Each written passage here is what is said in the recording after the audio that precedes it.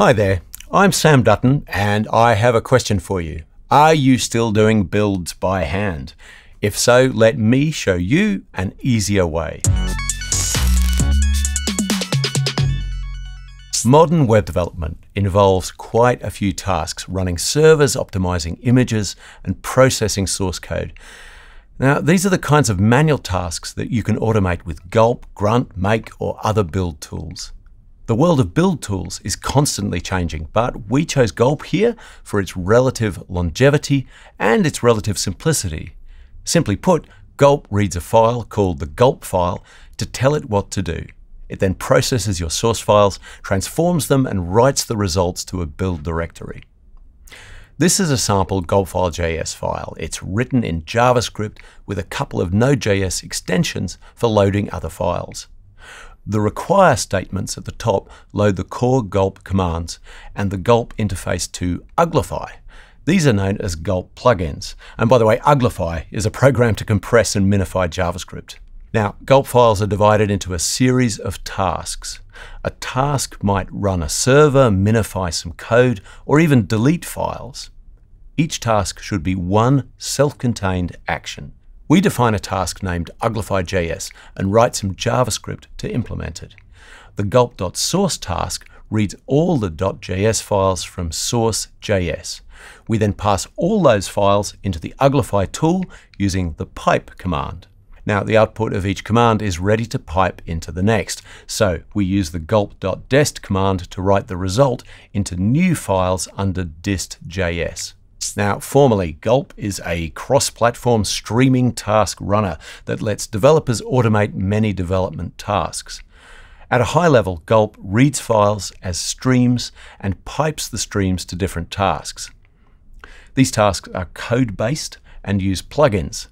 The tasks modify the files, building source files into production files. To get an idea of what Gulp can do, check the list of Gulp recipes on GitHub. Gulp is a Node package, and the plugins that it uses are also Node packages. So you need to install Node.js first. This also installs the Node Package Manager. And you should also enable Gulp from the command line. And to do this, install the Gulp CLI package. You can then go into your project or create a new one and have npm install the Gulp plugins you need into your project. Write your Gulp file.js and you can begin using Gulp from the command line. Here's an example of creating a project and installing Gulp plugins. The first line creates a new npm project. This generates a package.json file that lists your project's plugins. The following commands install various example plugins, including Gulp itself. The savedev flag updates the package.json file with the corresponding plugin. The plugins are installed in a node modules directory. With this method, you can easily reinstall all plugins and their dependencies later by using the package.json file, rather than reinstalling each plugin individually. Now note that plugins A, B, and C are imaginary. We're just using those names to show how plugins work. Once the plugins are installed, they need to be loaded into the Gulp file using require. Now you're ready to define tasks. This task is named task ABC. It takes file from the some sources files path and pipes them through functions from each of the plugins, which modify the files. The processed files are passed to gulp.dest, which writes the files to some destination path. The task we just defined can be run from the command line by typing gulp space and the task name. In this case, it's gulp space task ABC. Here's a set of links for learning more about Gulp. We've also built a code lab that takes you through common tasks. Follow the link to get to the lab.